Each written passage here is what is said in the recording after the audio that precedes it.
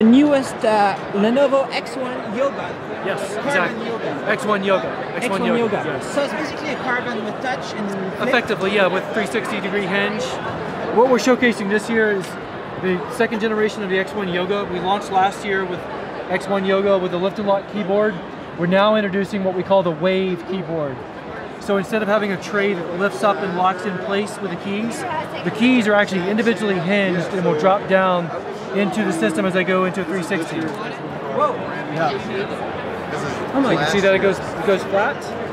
So still I'll bring it back up. Made it that much smaller than last Wow! year. How did that happen? Yeah, so we've got each individual key is hinged and is pulled into the system as I go into tablet mode. Because the previous one was just what would happen with the keys? Exactly. So let me show you. This is actually the last year's or previous generation. Ah, they had a. We have a plate that comes up called lift and lock. So you see that plate actually comes up out of the system and comes in place with the keys. So the benefit.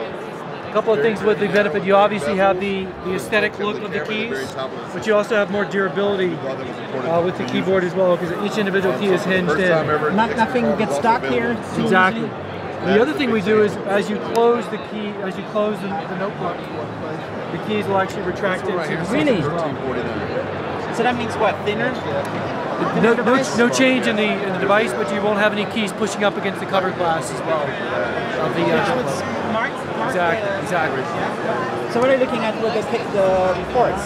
So the ports, we have twin USB-C Thunderbolt 3 ports, full-size USB 3.0, another one as well, and then full-size HDMI, third USB full-size, Ethernet pass-through headphone jack.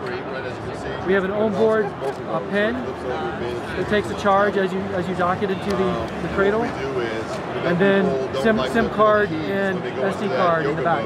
So this supports 4G LTE. SD card in the back? Yes, micro SD and SIM card. There's no full-size SD card slot. Correct.